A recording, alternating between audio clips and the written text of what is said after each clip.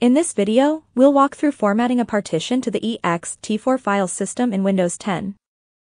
DisGenius Free Edition is free partition manager software, and it can create, format, resize or clone EXT4, EXT3 and EXT2 partitions in Windows. First, let's download and install DisGenius Free Edition.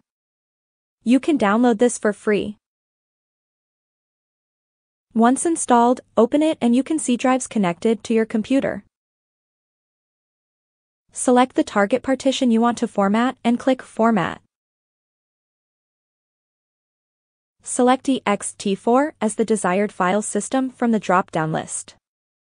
Then click Format. DisGenius will display a warning message saying that all data on the selected partition will be erased. Click Yes to confirm and proceed.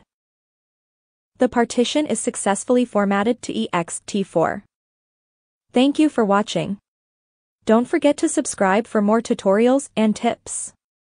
If you have any questions, feel free to leave them in the comments.